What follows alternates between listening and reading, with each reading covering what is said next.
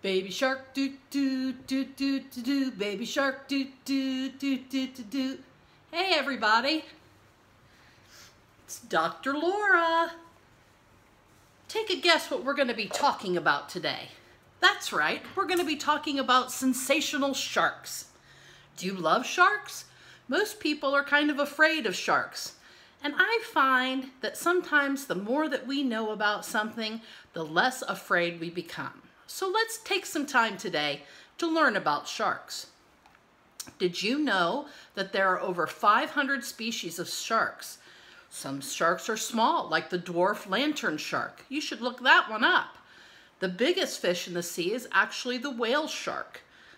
And sharks, like many of the marine animals that we've talked about over the past weeks, have been around longer, way before the dinosaurs. Sharks, in fact, were around 445 million years ago. But over that time, they've actually changed a lot. So we use a lot of their very unique characteristics to identify sharks. First off, we use the shape of their fins. The dorsal fin is one of the first things that we see on a shark if we're not scuba diving. And so that tells us a lot about what kind of shark it is. And then we look at the position of the dorsal fin. How close is it to this pectoral fin?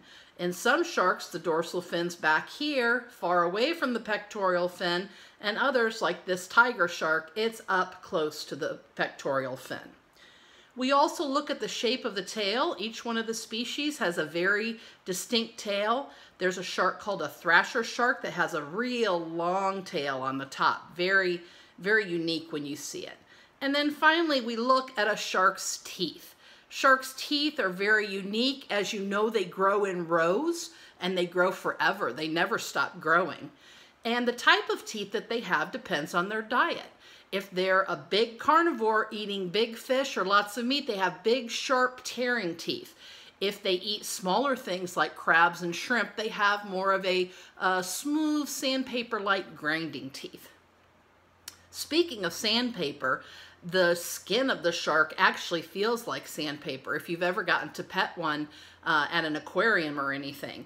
Instead of scales, sharks have something called denticles. And these small scale-like structures make them very hydrodynamic so they can quickly move through the water. Do you know what the fastest shark is? The fastest shark is actually a mako shark, and mako sharks can swim up to 45 miles an hour. So that's pretty fast.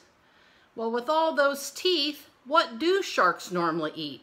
Well, as you know, they're an apex predator. They're typically at the top of the food chain. So, of course, they eat mermaids. Just kidding. No, they eat other fish, including other sharks. They eat octopus, crabs, shrimp, a lot of fish. They will eat sea turtles, snakes, snails, basically whatever they can find. And how they find it is sharks use a special adaptation called chemoreception. And this is their ability to smell and taste. They can sense when an animal is in distress. They have a line, the lateral line that goes down the side of their body that gives them signals if a distressed animal is nearby. And then they can actually smell blood and other bodily fluids. And some have actually very good eyesight, but some sharks in deeper water don't have very good eyesight. So the vision varies depending on where their habitat is. And then finally, their last sense they have is they do have internal ears, so they can hear things underwater.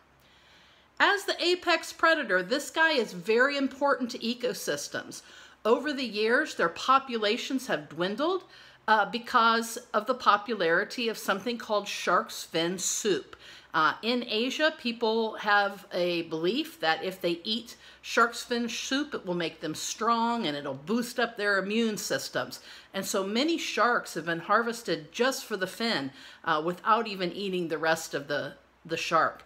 They have also been victims of habitat degradation, like many of the animals that we've talked about. So it's important for us to know about sharks and protect sharks because they are actually good for the ecosystem. Some people are afraid of sharks, but if you look at the statistics, you only have about a 1 in 3.5 million chance of dying, getting eaten or bitten by a shark. Where for fireworks, you have a 1 in 350,000 chance of dying from fireworks. So when you go out to the ocean next time, look for some sharks. Respect the sharks and learn more about them. But watch out for those fireworks.